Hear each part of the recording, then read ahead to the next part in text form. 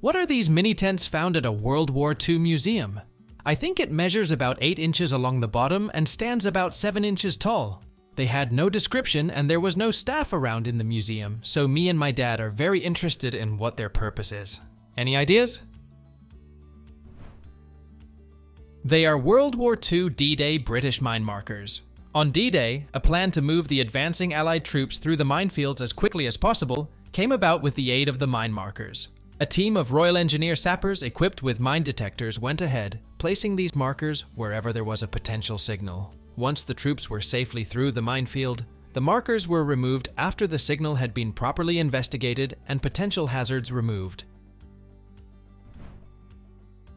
What is this 1 pound, 3.5 ounces, 8 by 6 inch heavy black plastic thing with a metal channel screwed to it?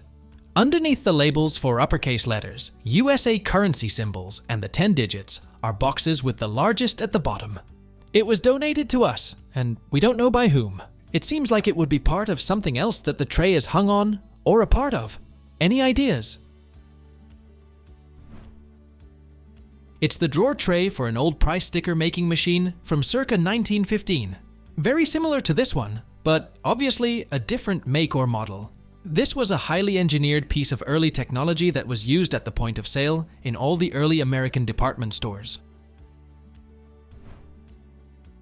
I found this box at a local antique mall near St. Louis, Missouri for $5. It is 6.5 inches wide at the top and 5.5 inches tall. I did some research and couldn't find anything about it. I'm intrigued by the ironwork and the texture, and it seems like something was pasted on the sides at one point. Then there is the seal on the bottom. I'm totally lost and have never seen anything like it. Any suggestions would be appreciated. Thank you in advance. It's a primitive Asian rice bucket from 1850 to 1899, and perhaps Chinese. Many items including antiques were shipped out of China with the wax seal actually applied to the antique itself. They even did this to the bottom of porcelain plates, the bottom of vases and figurines. The stamps read customs permissible, meaning the item was approved to be shipped and then it was wrapped and exported. So the bucket is very old, and the wax stamp was applied at a much later date the year it was shipped, perhaps to an American Asian antique dealer or collector. What is this stretchy metal bracelet with a sharp hanging blade? It was donated to our Creative Reuse Center, and none of us have a clue. The bit at the end is sharp and moves on the pin, and the hanging rod is stamped US patent applied for. Any idea what this was used for?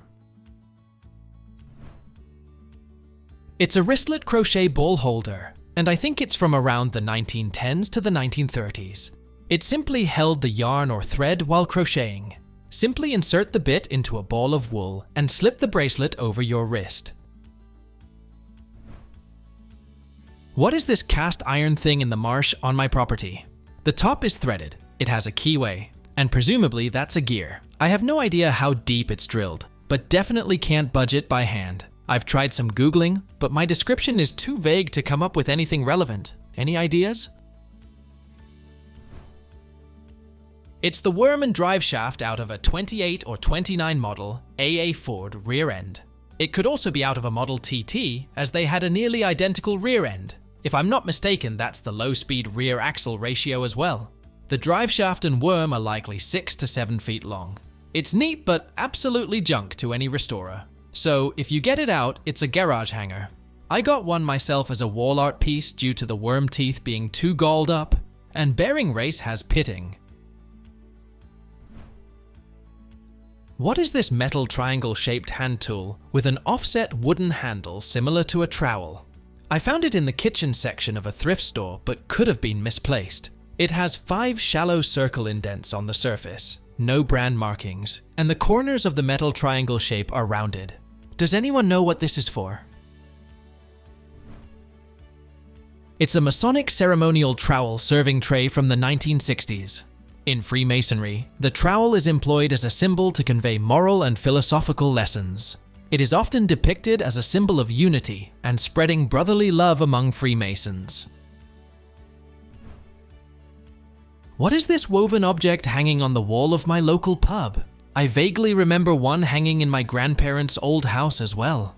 It's made out of some kind of weaved bamboo or some similar kind of natural plant. I have no idea what its purpose is supposed to be. What is it for?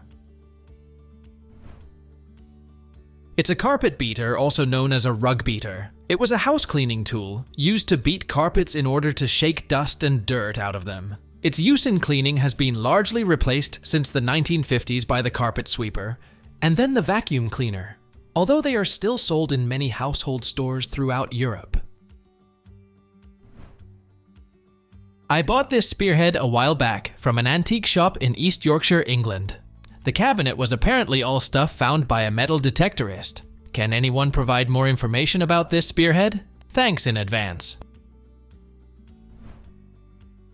That is a Bronze Age spearhead. Most bronze spearheads with a tang that I'm familiar with seem to come mostly from the Luristan culture in modern Iran, or a bit west of there in Anatolia near the Euphrates, and west near modern Antep. They were making them look like that since the Copper Age and well into the Bronze Age. They did not change the design much over time right around there. What is this light fixture I noticed at a restaurant in St. John's, Newfoundland and Labrador, Canada? I asked the employees and they didn't have an answer. It appears to be some sort of old machinery. It is about 2.5 meters high and has a large gear attached to what I assume is a differential of some kind, and made from slightly rusted steel or maybe iron. Any ideas? It's the lift mechanism from a dumbwaiter. I have an almost identical set from an old bakery. It was used to raise and lower barrels of flour from the storeroom in the basement. Here's a pic of a dumbwaiter mechanism of similar construction. Mine's been in pieces for 15 years, but yours is exactly as I remember its assembly. I think the large pulleys are for the ropes you pull on, and the center pulley did the lifting. I calculated around a 12-to-1 mechanical advantage. What is this World War II era box kite in a yellow metal tub? It was given to me as a kid by my granddad, and apparently this was used in one of the forces in the UK during World War II, I'm not sure which. The instructions on the casing have someone sitting in what looks like a dinghy using it. There's a welded ring pull on the inside of the lid that looks like it's for looping onto the kite.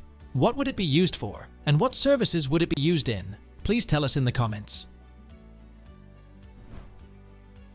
Thanks for watching. Let's make life fun.